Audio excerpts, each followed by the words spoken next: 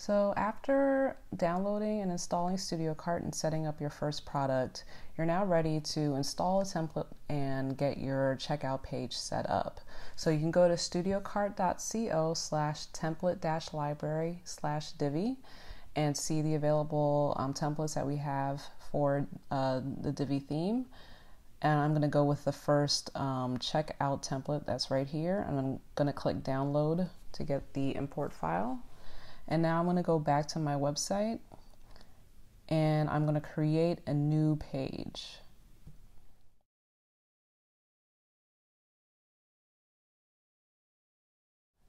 And I'm going to just follow the normal process for creating a page in Divi.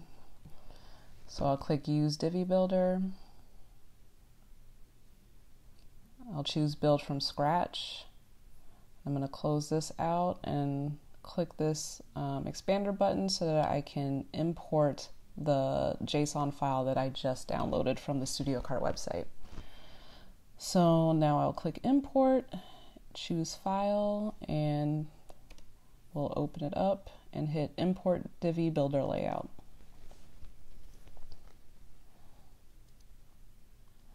So as you can see, the checkout page template has been imported into Divi, and I can now set up my checkout form. So I'm going to click on the settings. There is a Divi module available for a Studiocart checkout form. So you don't have to use a shortcode if you have Divi installed. So right now I'm looking at the Studiocart order form settings. I'm going to select my product. I only have one right now, and I can, have some other options here, such as hiding the section labels, or the form labels, and I can convert it to a two-step form so I can collect leads before allowing someone to purchase for cart recovery sequences. So those are the options that are available as of right now. And if you want to apply a coupon code by default, that's what this field is for. But for now, I'm just going to leave it at the default and hit the check mark.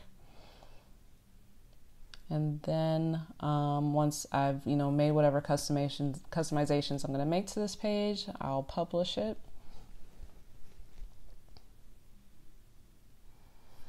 And then I'll just exit the visual builder just to take a look. I am not all that familiar with the Divi builder, so that's why I'm not going to go too much into how to customize things, but it's basically the same process that you would follow for creating any other page that you would using Divi Builder. So this is my checkout page right here. I can then take this link. Of course, I can replace this default number here with something else, but something more readable, more user-friendly. But then I can now take this link and link it to a buy now button on my sales page, or share it wherever I want to put it so that someone can now come to this page and buy my product. And then to set up a thank you page. So this is the thank you page that I already have. And again, you can create your own thank you page using Divi or whatever tool that you're most familiar with and most comfortable with. But once you do create your thank you page, go to your product that you want to use this page for.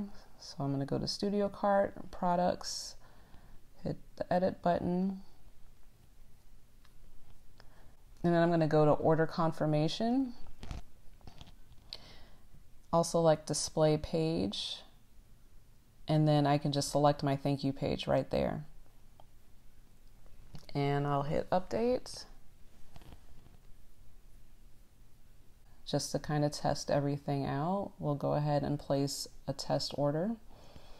So I'm going to put in the test Stripe card number, any month and year, any CVC, and any number for the zip.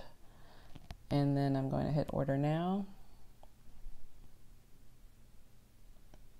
And then it takes me to the thank you page that I specified in the product settings.